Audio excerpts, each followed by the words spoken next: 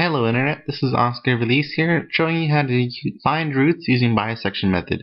This is a good way to do things if you really don't want to have to solve a root by hand, which for some equations is not really all that fun. So here's how bisection works. You first find some interval that contains your root using points A and B. Then you're going to split the interval in two, right down the middle, with the point C. Now, if your function changes signs between A and C, then you want to go ahead and pick that interval. Or if it changes signs between B and C, you'll pick that interval. But what you're really going to do is pick either the right or left interval, the one that contains the sign. And you're going to keep doing this until you find some value of your function that's below an acceptable error, or 0 if that's your acceptable error. And then you'll say that's a root.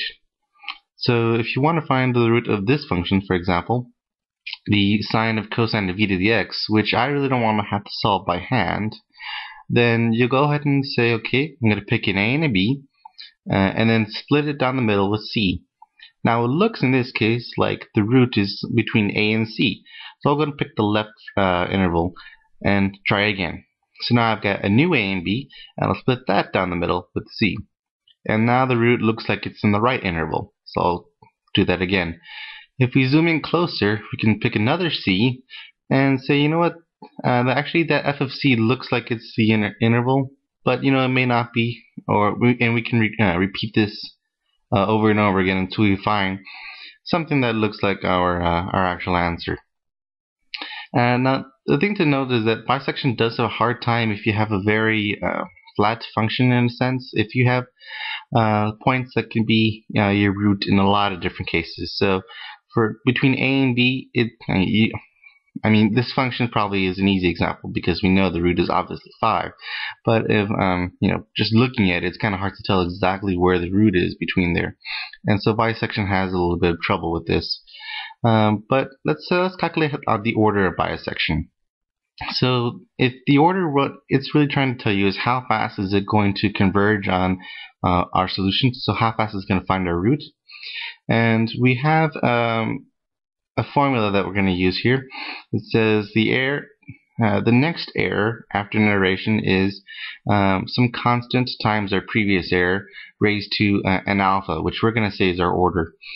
And if we take that same equation and we go back a step, so we say, okay, we'll find the previous error is, just as we have it here, that e to the n is equal to that constant times the previous error is the alpha. Now that we have these two equations, we can find that order by doing a little bit of division to cancel out the m. So we divide those two equations, and then if we do a little bit of simple math, we'll come out with this formula that alpha is equal to the, well, you can read it yourself. And so if we use this formula on an example, we're given 3 different errors that we found using bisection method. And if you go ahead and take those and plug them into that equation that we had, then alpha is equal to about 1, which means that this equation converges linearly, which we would expect. The error is only going down by half every time. So how many iterations does it really take to find a root? Well, it's just going to depend on how accurate you want your this root to be, what you find. And since we know the error is going down by half every time, then we could say the error is equal to the quantity b minus a over 2 to the n. And if we do some math on that, we can say that therefore n is the log base 2 of b minus a over e, which is epsilon was our error.